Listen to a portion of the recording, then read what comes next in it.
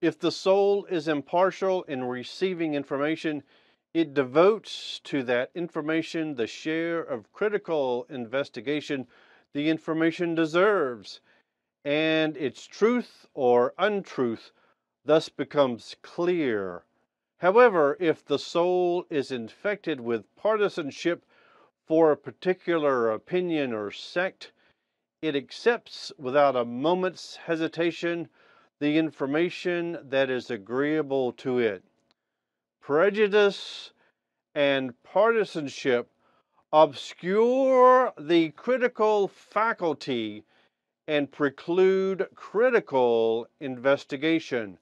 The result is that falsehoods are accepted and transmitted.